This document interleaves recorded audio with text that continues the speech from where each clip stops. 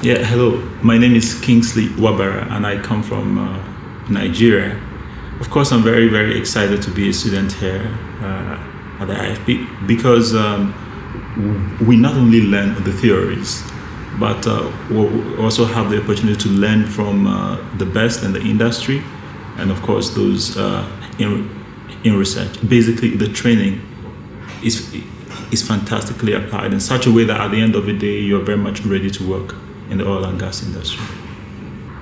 Yeah, for instance, before coming to the school, I only had a background in physics, so it was very important for us to be introduced to the basic concepts of geology.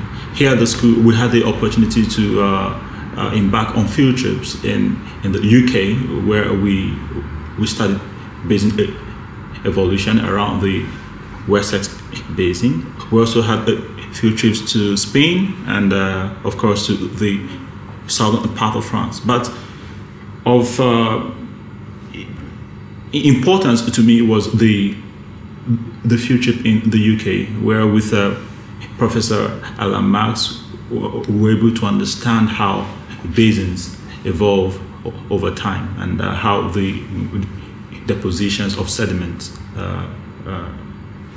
happened over time. It was practically exciting because it was my first field trip ever, and it really introduced me to the basic concepts of geology in a very, very applied manner.